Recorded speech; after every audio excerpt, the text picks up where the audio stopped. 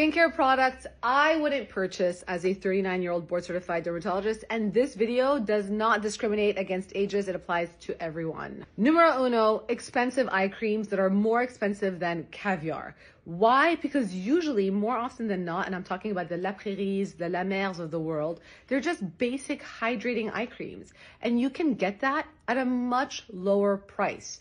If you are going to use eye cream, try to use something that's not just hydrating. Try to use an eye cream with a purpose.